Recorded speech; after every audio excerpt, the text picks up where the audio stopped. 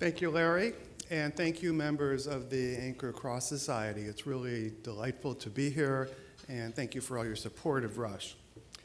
At the Alzheimer's Center, we're more than 100 scientists that are searching for new ways to treat and prevent Alzheimer's disease.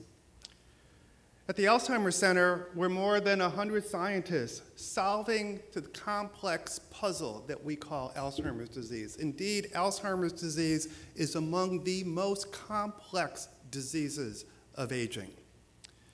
So how do we do that? We do that through community-based cohort studies of people that initially enroll without dementia. Over nearly a quarter of a century, we've enrolled more than 5 separate longitudinal studies. We recruit and test people in 12 states.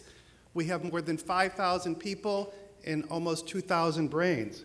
We work in Sao Paulo, Brazil, where we're collecting 10,000 brains from older Brazilians of African and native Brazilian ancestry. So what have we learned over the last quarter century?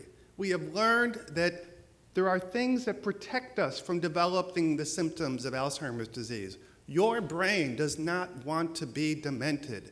It fights back.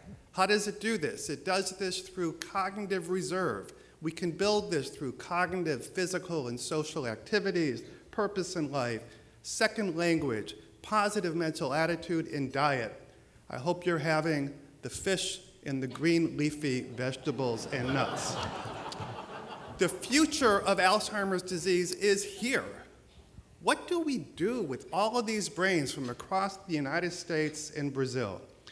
We use them to generate the molecular genomic data in the brain, in the areas of the brain that subserve cognition, to discover novel drugs to treat and prevent Alzheimer's disease.